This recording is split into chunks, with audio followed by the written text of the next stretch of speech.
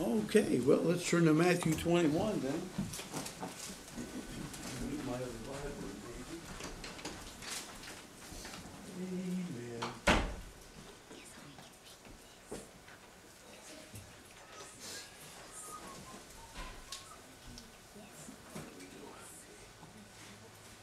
Okay, Jesus' authority over God's house. Amen.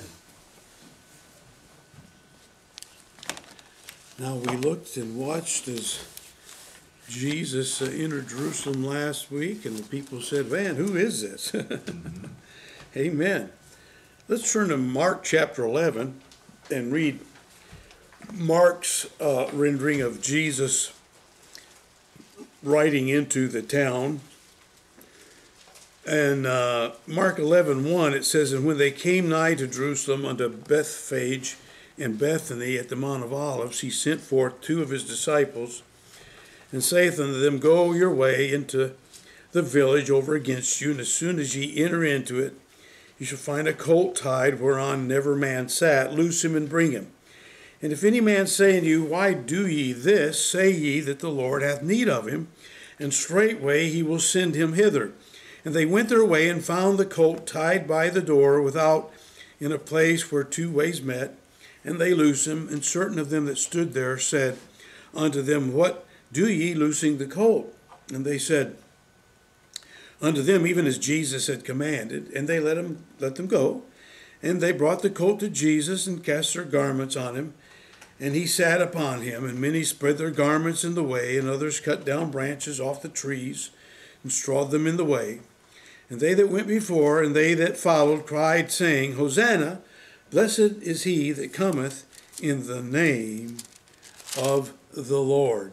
Blessed be the kingdom of our father David, that cometh in the name of the Lord. Hosanna in the highest. And Jesus entered into Jerusalem, and into the temple, and when he had looked around about all things, upon all things, and now the eventide was come, he went out unto Bethany with the 12. So it's interesting that even in John chapter 2, the Bible speaks of how when Jesus was starting his ministry, that it was Passover time, right? Passover time. And that Jesus, sure enough, first thing he did in John chapter 2 is he cleansed the temple. He found, again, these money changers were there.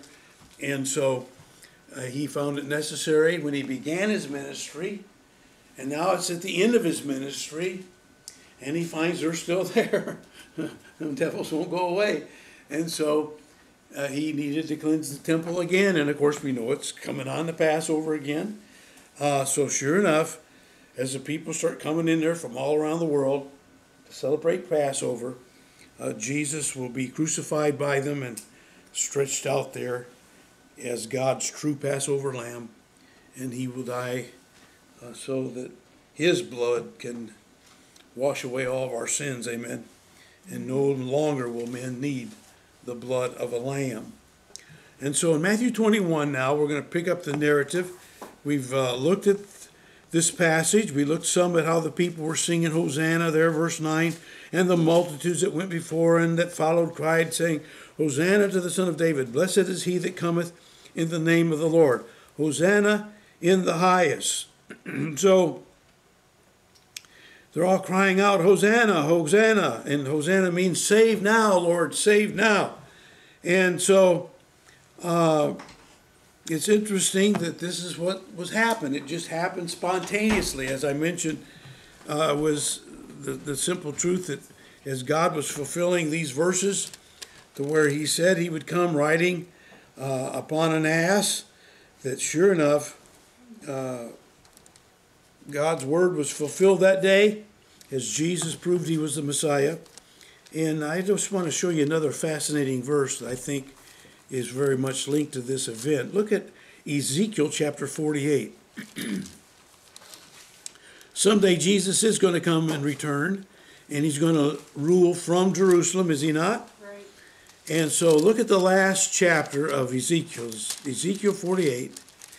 And sure enough, you're going to find in Ezekiel 48, in the verse 35, the last verse of Ezekiel.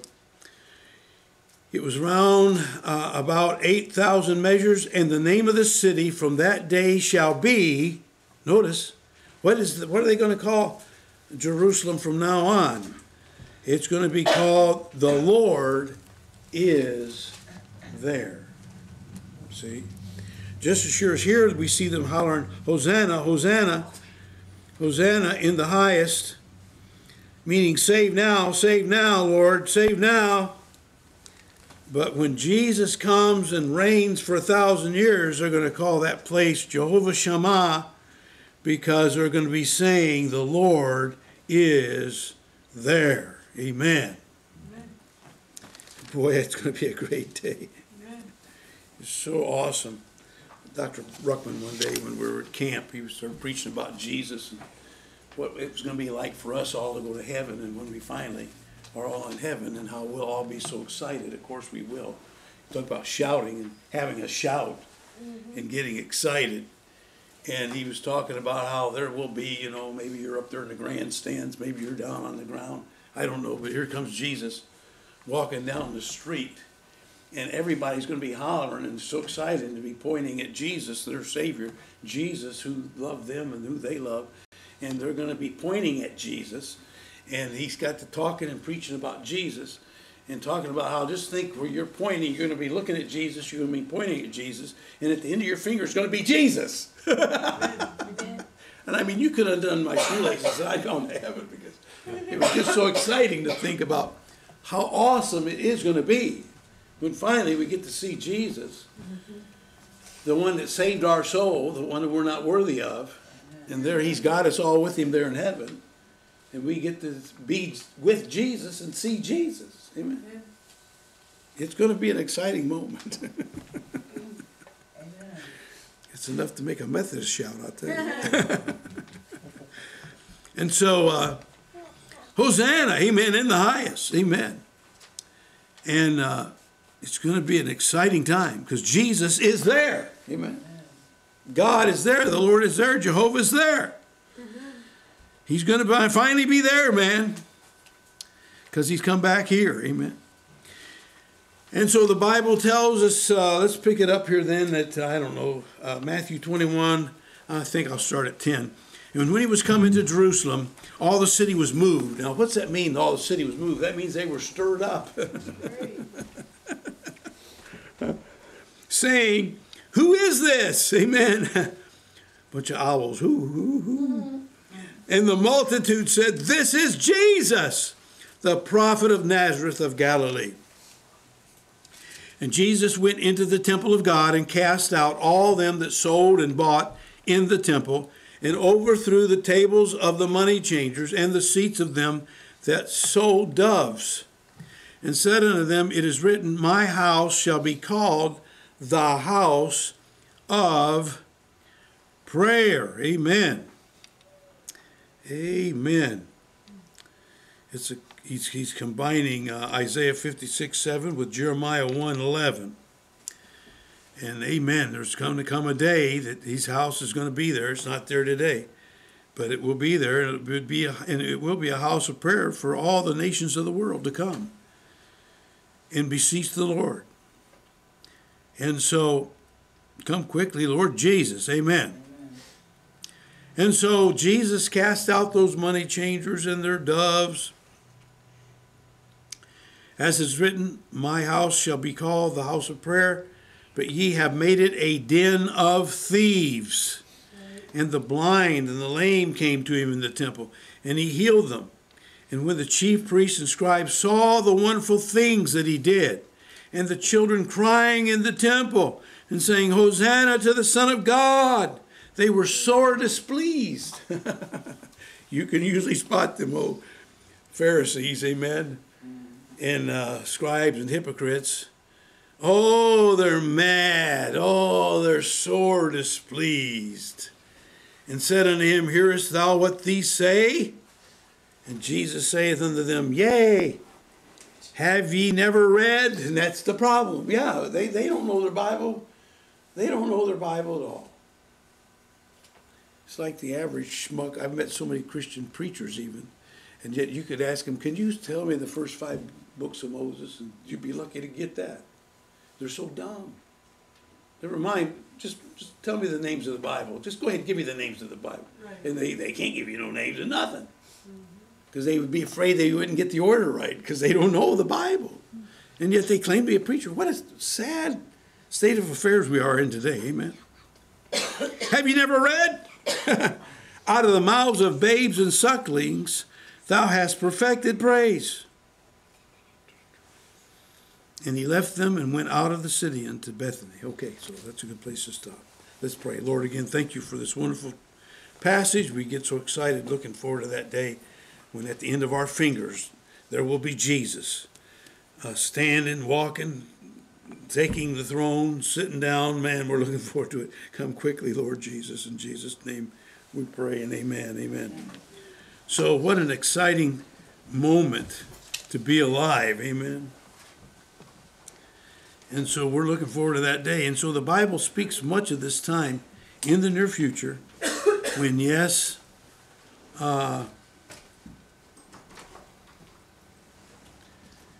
Jesus will be here.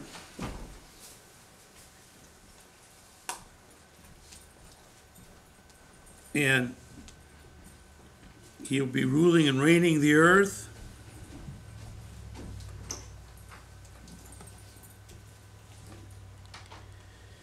And it will be a glorious time. Amen. But yet, see, Jesus has got work to do. The Bible makes it plain that when Jesus comes, pretty soon he's coming, there's going to be the rapture of the church, and there's going to be 7 years of hell on earth, and it's going to be terrible.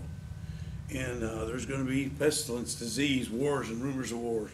Even the animals, the Bible even teaches that domestic animals are going to go mad, and they're going to attack their owners. And it's just going to be so much hell on earth and chaos. Never mind when the pits open up and the monsters come out of there and start tormenting men, and they try to kill themselves for 5 whole months, but they won't die. And that's why people really are getting ready for the time of the zombies, because the Bible teaches such a thing is going to happen during this 7 years of hell on earth. Then finally, if Jesus wouldn't come back, no flesh would be saved. The whole world would be so full of pollution, so full of water turning to blood, so full of giant hailstones falling out of the sky on fire and setting everything on fire. And a third of the trees burn up and all the green things, and then all the fish dying in the oceans. And never mind how you're going to eat, how you're going to live, how you're going to get a drink of water. It's going to get rough. So much death and dying, so much suffering, and yet men will not repent. They still hold to their idols of wood, silver, and stone. And they won't give up their idolatry. They won't worship the true Lord and the real Lord of the Bible. Until finally, no flesh would be saved, but he's going to finally come back. And praise God, he comes rolling out of that sky, riding that white horse. And buddy, I plan to be riding with him, don't you? And it's going to be a glorious time. And then he's going to finally set up his kingdom on the earth, and he'll rule from Jerusalem. But now as we ride across the sky and we come riding in on that horse, getting closer, closer to the ground, and we ride in over the valley of Jezreel. And when finally he sets that horse down on the Mount of Olives, and then there's an earthquake, and then the mountain lays down flat and fills in the Kidron Valley so that Jesus walks straight into Jerusalem through the eastern gate. And it's going to be a glorious time because he's going to rule the world in righteousness. Amen? Yeah.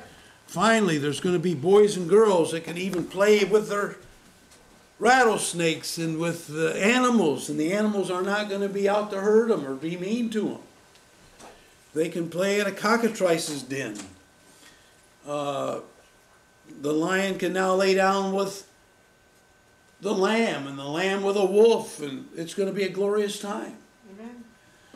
Amen. But there's so much pollution and junk from that 7 years of hell on earth that the Bible says in the last few verses of Daniel that it's going to take the Lord about 41 days to clean up the mess. Mm-hmm. The whole world has been such a mess. So many people have died already on the site of the Temple Mount. Jews and Gentiles and Muslims alike. that the first thing Jesus will do then when he comes into the city is he'll get that broom, dip it in the holy water, because as we told you, they do have some red heifers there now that they never did have before. But they finally got some red heifers there. And of course, those red heifers will be sacrificed. They'll take those ashes of the red heifer, they'll put it into the water, therefore changing the water, making it into holy water.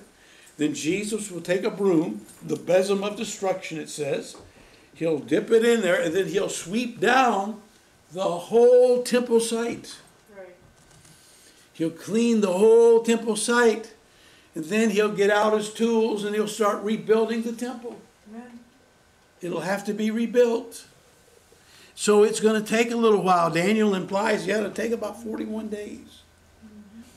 It's going to be wonderful to see Jesus come back. It's going to be wonderful to see the dirt and the clouds and the dirt and destruction and the smells and the stink and the dead body, but to see it slowly getting cleaner and cleaner and cleaner and cleaner until finally, hallelujah, hallelujah, Jesus is here. He's cleaned up the place, and ain't everything wonderful? Amen.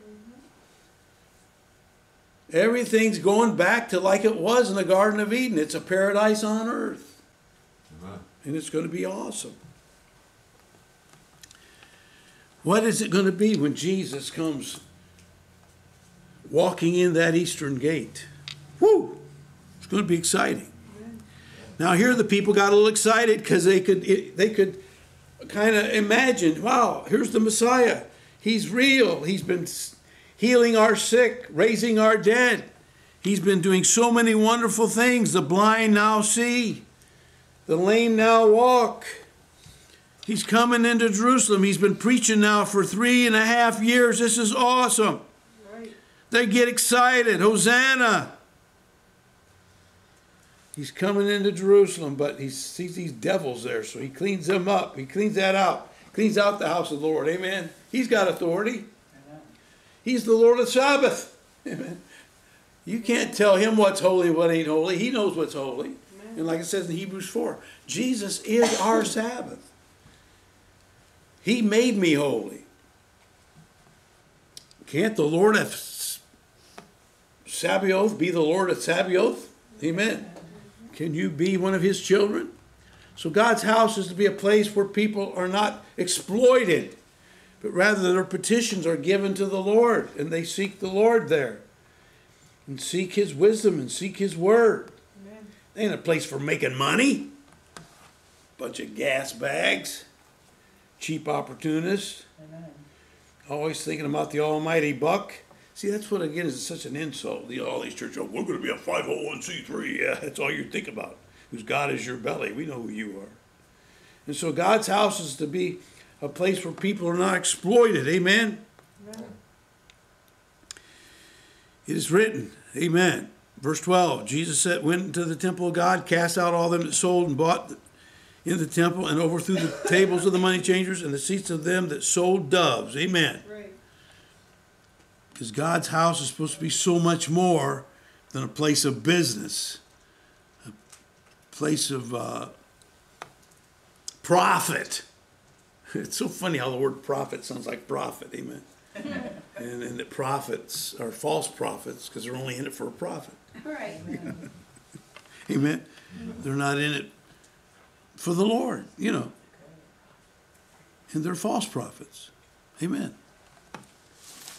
They're not able to trust the Lord to make their provision. They got to sell their books, and sell their doves and make change for you. And, of course, always collect their interest like a bank. Never mind who owns the banks. So we see he returned to Jerusalem. Amen? Amen.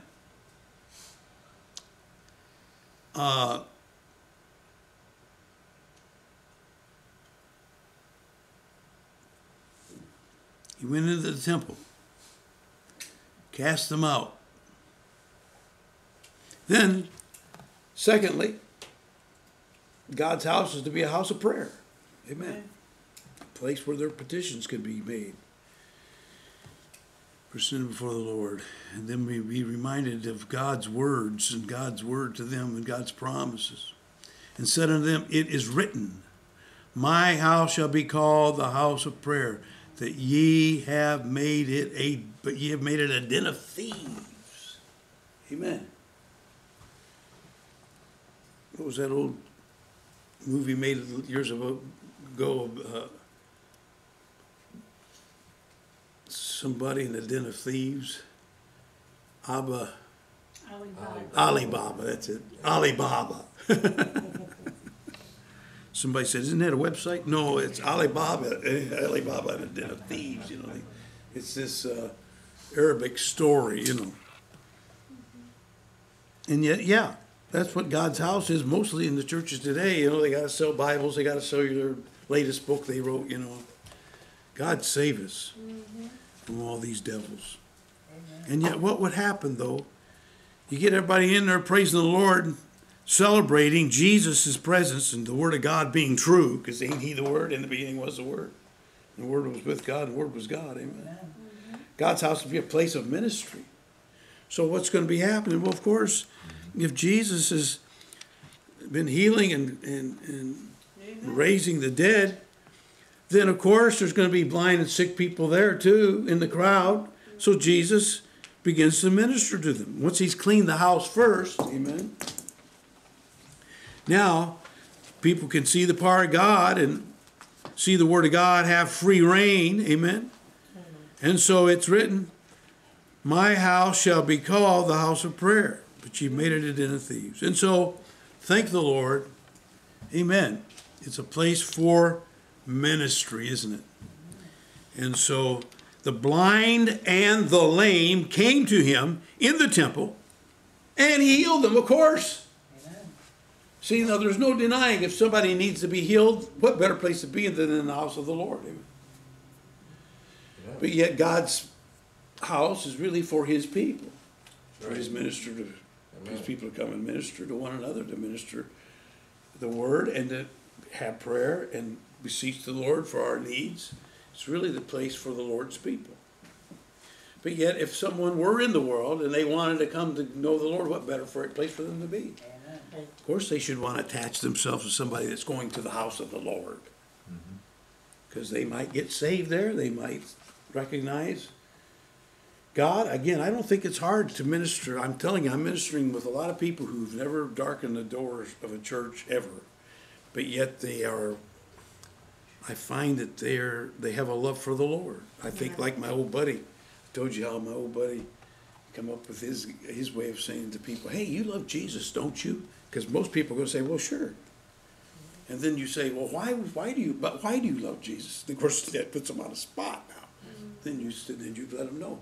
Well, I love Jesus because He died for my sins on the cross. Amen. And you know, it should be real easy to lead them to the Lord. My friend was using this gimmick to lead them to the Lord. Because he would just say, hey, I love the Lord. Do you love the Lord? And most people will say yes. But yet they could never tell you why. You know. And so then you explain to them how, well, it's easy to love the Lord when you know He's died on the cross for your sins, so you don't have to go to hell now. You don't have to pay for your own sins He did that for you when He died for you on the cross, and He took your hell for you, and He rose again the third day, proving you can live forever. And I really think that people can be won that way. Because, I'm ministering to a lot of people who don't go to church, aren't in church, but yet when we say, well, we're praying for your daddy, we hate to hear that bee stung him and he's in the hospital. We hate when, well, we're praying for your little daughter. One of my workmates has a daughter. She's concerned for her because, of course, she's special needs, and she's got some major health issues and trouble in her legs and things, and she's a teenager. And I can tell it means a lot to them when I tell them, well, we're praying for you. I've got my church praying for you. See, I think they're reachable. She stopped me. We had a meeting recently. She stopped me to make sure she had my number and Joyce's phone number. So I gave her our number. Then sure enough, she texted us this week. And she was just so happy. You could tell to have our names on the list as she texts all of us so that we can just stay in touch with one another, you know. And she acknowledged me right away. She let everybody know that this is Dan that's responded. And it means a lot. Because like another one of our workmates is an alcoholic. Now, of course, they're sober when they're working, but, you know, they live the lifestyle they want to live. Yeah. And it's sad. Mm-hmm. It's sad because when we're sitting and eating together or something, that these people so freely talk about their liquor and stuff, but that's their life and their lifestyle. Right. But you can tell they have a whole lot of respect for us because we don't participate in those type of things. And so we're able to reach them for the Lord. And so what an opportunity we have. So let's stay true to the Lord. Let's be honest and be there to minister like the Lord did even in his own house. Amen. So that now these blind could be healed and have sight, and the lame could walk. You see that guy taking off, man. He's happy. He's got strength in his legs. He can walk. He couldn't walk before. How exciting in the temple that day it had to be for all these people. So, of course, what would the kids start doing? They're going to start singing. Man, the kids are going to clap their hands and start singing whatever gospel songs they know. You know, most of the time, even when I'm on the bus and got the radio going real quietly, I'm over there in my driver's seat just singing to the Lord, having a good time. Because, you know, when you got a song, you got to sing it. Amen. Amen. And so we see, sure enough, you know, the people are there again. They've had this triumphal entry, and they come in and set branches down before the Lord, and their clothes down before the Lord, and you got all these children singing.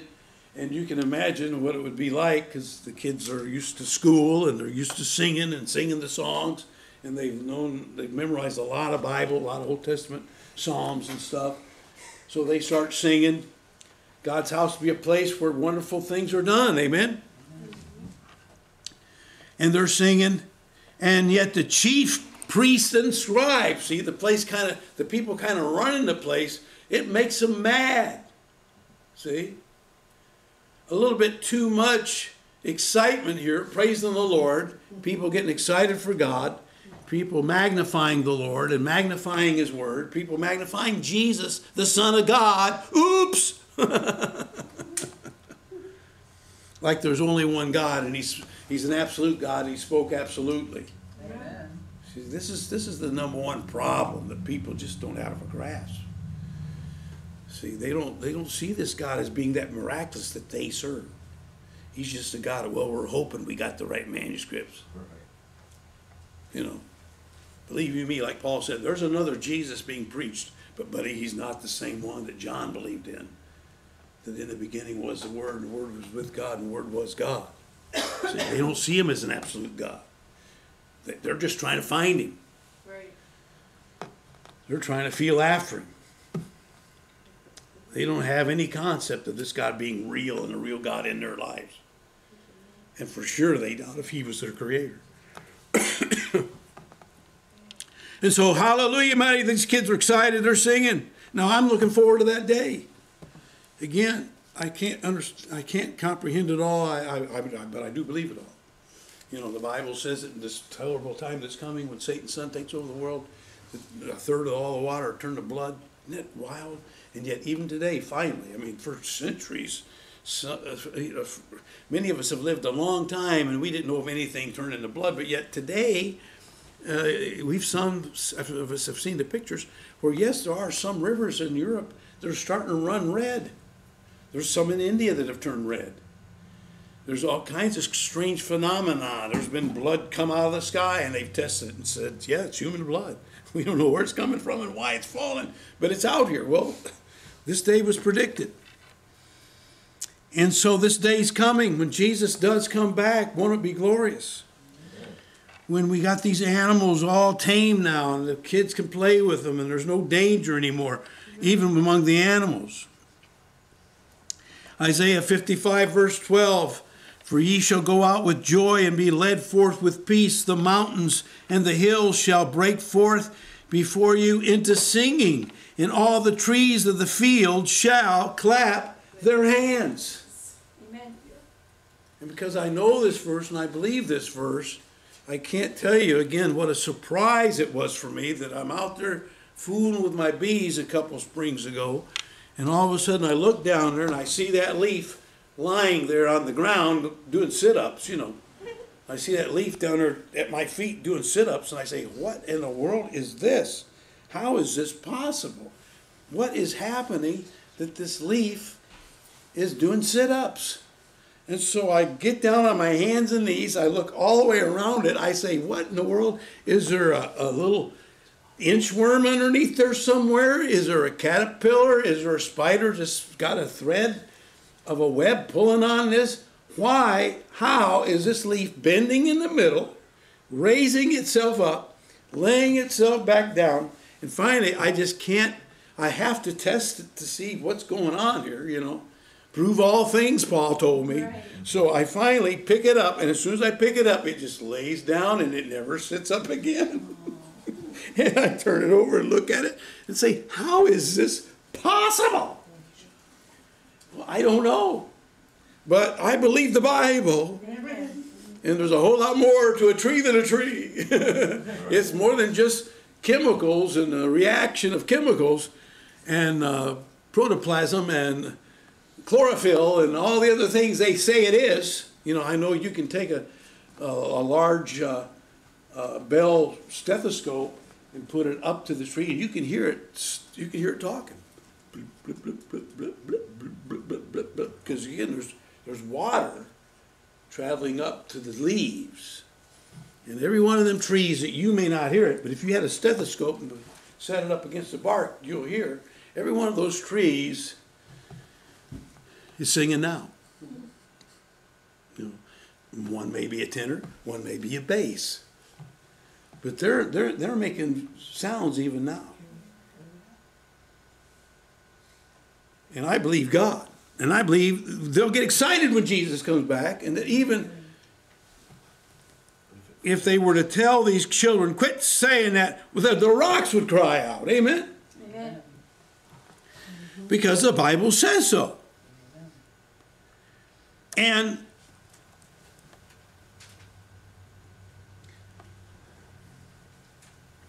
do you believe God? Amen. Do you believe God's house should be a house of prayer? Amen. Where people get their prayers answered. Amen. People get themselves encouraged in the Lord and healed in Jesus' name. Amen. And so God's house be a place where wonderful things are done. And there should be some singing. Amen. Amen. Like it says in Hebrews 2, where he's down singing with his congregation. Amen. In the church. The Lord's there singing. Amen. So the chiefs, priests, and scribes saw the wonderful things that he did, and the children crying in the temple and saying, Hosanna to the Son of God, to the Son of David. And they were sore displeased, and said unto him, Hearest thou what these say? See? They're not saying what they want to hear. That's the problem. They're not saying what they want to hear. Right.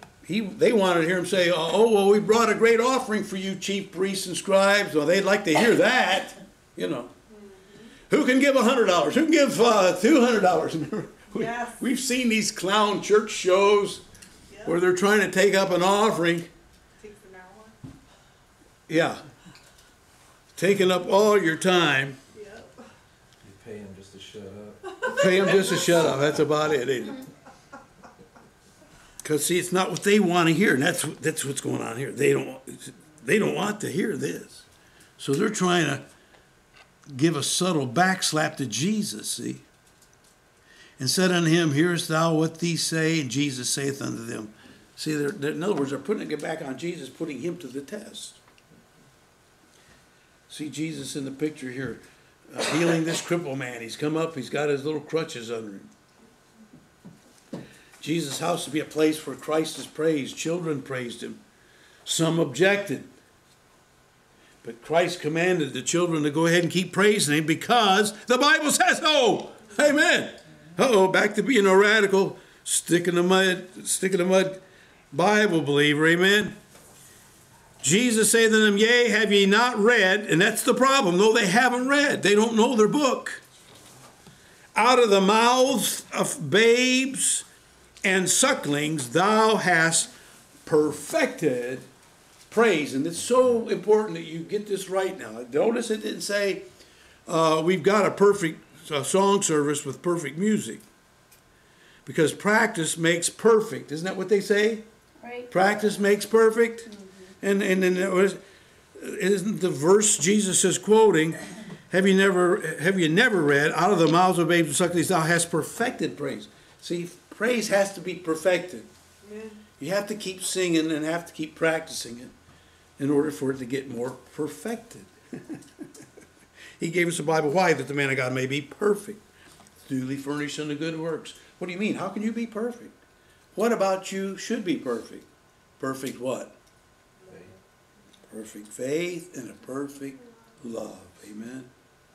Those are the two things that you can have perfectly. But it depends on how much they're practiced. Amen. You start with a little faith and a little love, and you continue to grow it by faith and by reading the Word and being sanctified by the Word of God and prayer. Amen? Amen. So that it can be more and more perfected, so that you can more and more conform to the Lord Jesus Christ. Well, he's quoting Psalms 8 and verse 2. Let's look at Psalms 8 and verse 2, and we'll be done. Amen. Psalms 8 and verse 2.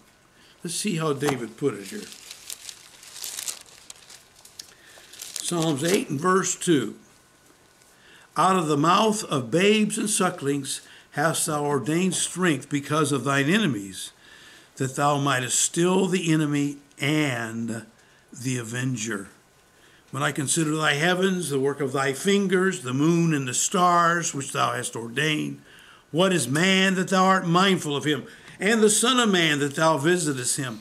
For thou hast made him a little lower than the angels, and hast crowned him with glory and honor. Thou madest him to have dominion over the works of thy hands. Thou hast put all things under his feet, all sheep and oxen, yea, and the beasts of the field, the fowl of the air, and the fish of the sea, and whatsoever passeth through the paths of the seas. O Lord, our Lord, how excellent is thy name in all the earth. Amen. Amen and amen. All right, let's all stand and bow our heads in prayer. Again, Lord, we're so thankful.